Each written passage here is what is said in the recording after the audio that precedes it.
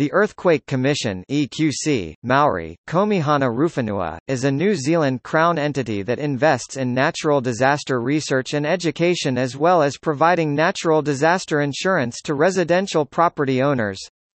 It was established in its current form by the Earthquake Commission Act 1993, which was a continuation of the Earthquake and War Damage Commission, set up in 1945. It operates under the provisions of that EQC Act and of other relevant law, such as the Crown Entities Act 2004.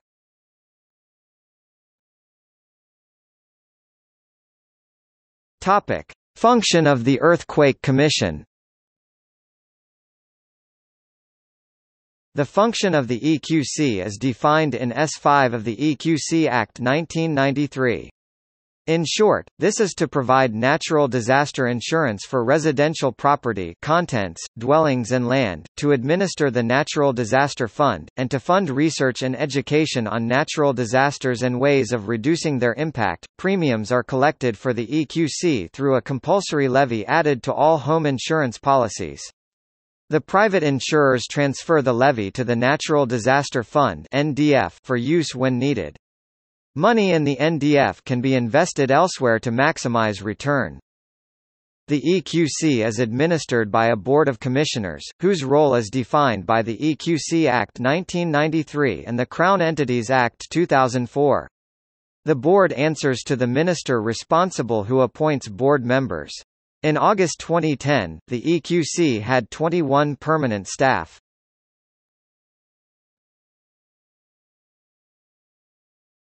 Topic: Claims settlement. This is determined by the EQC Act 1993 and by legal precedents created over time.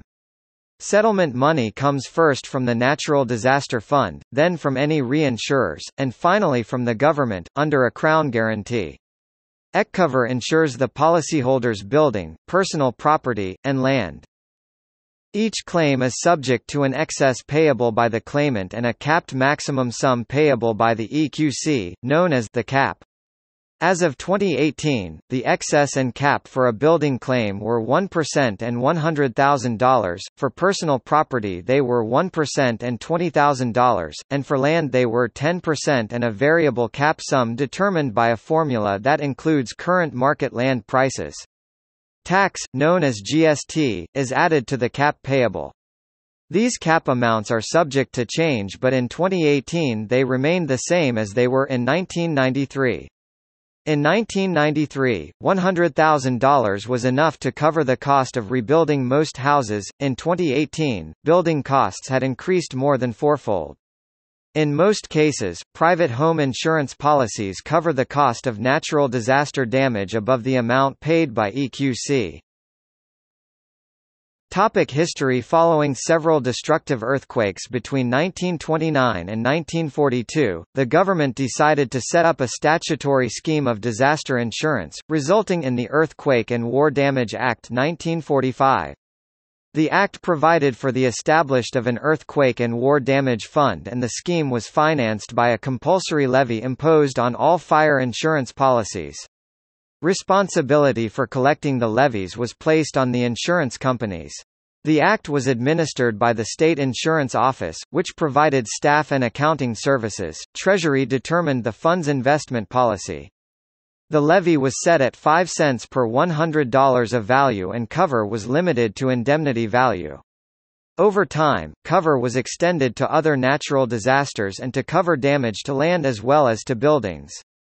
The need to cover land damage was identified in a report that followed the 1979 Abbotsford landslip in Dunedin, when 69 homes were lost. The EQC Act brought together the earlier additions and introduced new changes to the system. The insurance was known as EQcover. It was now limited to residential buildings. Cover for buildings was confirmed as being for replacement, new, not indemnity, value, and war damage cover was removed. These changes reduced the government's exposure to a very large potential liability and brought the EQC system more in line with current insurance industry practices. In its first 65 years, the Commission was called on to settle only relatively minor claims, and the disaster fund continued to grow, reaching $6.1 billion by August 2010. The most notable natural disaster during this period was the 1979 Abbotsford landslip, near Dunedin, that caused the destruction of 69 houses. A subsequent commission of enquiry led, in 1984, to land damage being covered. Another noteworthy event was the 2007 Gisborne earthquake, after which the EQC received over 3,100 claims and paid out over $16 million.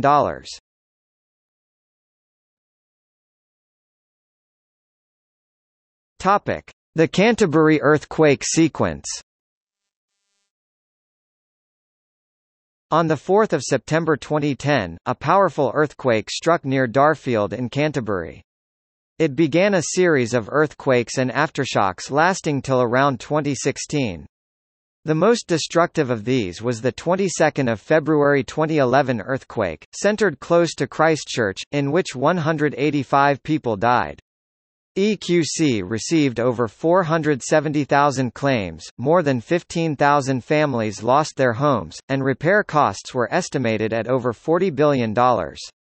EQC acknowledged several times during this period that the scale of the disaster was unprecedented. Speculation at the time about the scale of the damage proved to be significantly incorrect. In August 2016, the Insurance Council of New Zealand (ICNZ) stated that they were still being handed earthquake claims from EQC from the Christchurch earthquakes, and were thus not able to give a final cost to the insurance industry. In July 2016, EQC had 250 complex cases from Christchurch unresolved, 364 first-time repairs yet to be finished, and 6,144 second-time repairs being handled. If the damage stays under cap, i.e. it is up to $100,000 plus GST, EQC assessors dealt with the claim. When the claim goes over cap, the settlement process is handed to the commercial insurer. This situation led to much double handling and many inefficiencies, and has been widely criticised. In 2015, the Insurance Council of New Zealand submitted to the government that the process be changed and all assessments be handled by commercial insurers instead.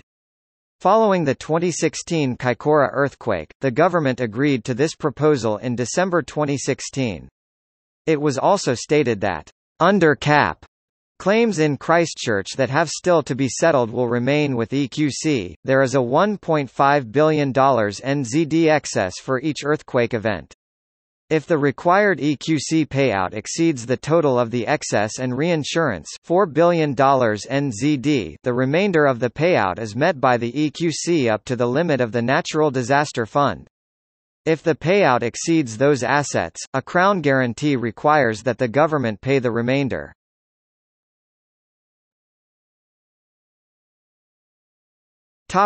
EQC's handling of the earthquake claims.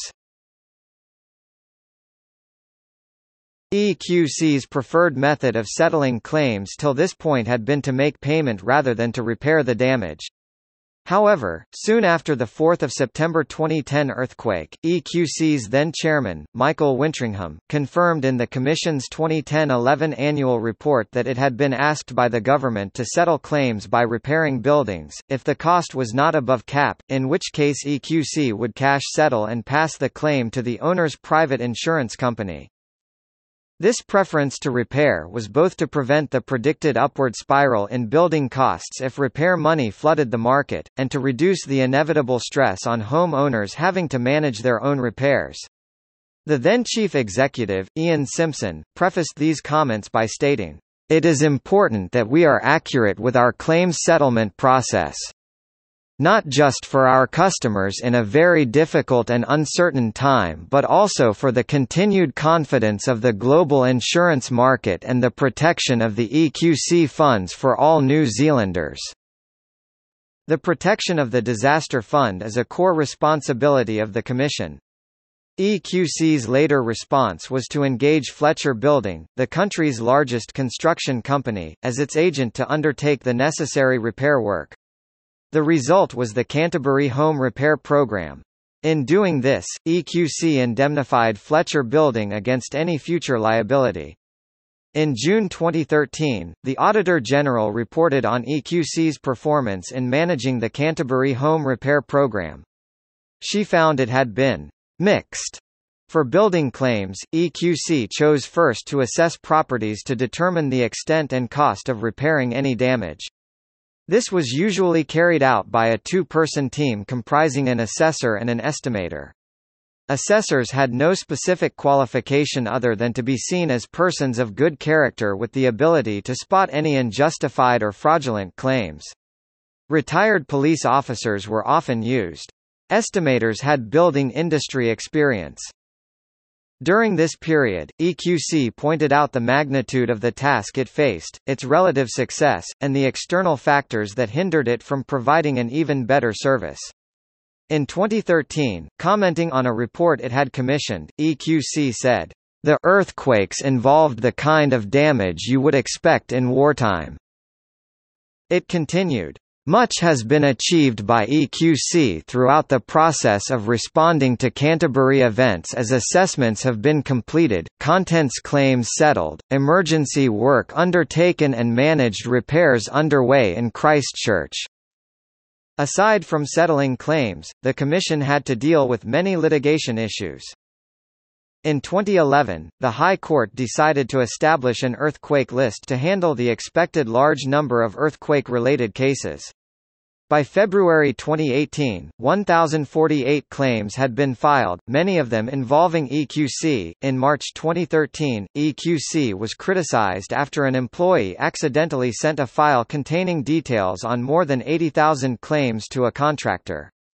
EQC obtained a High Court injunction preventing publication, which a disgruntled ex-employee and blogger breached by publishing an online link to the list. The blogger was found to be in contempt and fined. In 2015, an earlier finding of incompetence against an engineer working for EQC was dismissed by the Chartered Professional Engineers Council (CPEC). In 2015, a group of around 100 home owners launched proceedings against the EQC for not settling claims according to the standard required by the EQC Act. In April 2016, both parties agreed in a public statement that EQC's standard did comply with the Act. The group then discontinued its claim. Both sides claimed success. The High Court awarded costs against the group. Topic: Results of EQC's claim handling. Throughout the process, EQC praised itself and its staff. This was echoed by the unwavering support given by the minister responsible, Jerry Brownlee. This support was contrasted by countless reports of EQC mismanagement at every level. In October 2017, a new government was sworn in and the minister responsible changed. In February 2018, Megan Woods, the new minister, expressed her frustration with the EQC board and the pace of claim settlement. After 7 years there were more than 2,600 claims still unresolved. She said she would appoint an independent ministerial advisor to work with the board and management who would report directly to her. The minister said, "I've made it clear I am not satisfied with where EQC is in respect of the Canterbury earthquake work 7 years on from the 22nd of February event." In response, Martin Vafers, the chairman and a lifelong public servant, resigned. He stated, "It is clear that the minister has no confidence in the board and staff of the commission. As chair, I take responsibility for that, and have stepped aside so that the minister can appoint someone whom she assesses will be able to do a better job." A few days later, the minister announced the appointment of Annette King as an interim chairperson, and said, "I'm keen to see a broadening of skills to include people who have been at the coalface and understand the reality faced by those people at the coalface." An editorial in the Otago Daily Times, on the same day, summed up opinions expressed numerous times elsewhere. It read, It beggars belief that more than 7 years on from the most damaging event, Christchurch's deadly 22 February magnitude 6.3 quake, there are still residents waiting for their claims to be completed. It is a disgraceful state of affairs, particularly when EQC was established to provide a rapid, comprehensive recovery from disaster. These quakes were its first really big test, and it failed.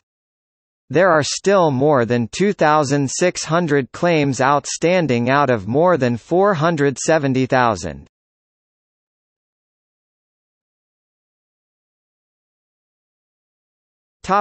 See also: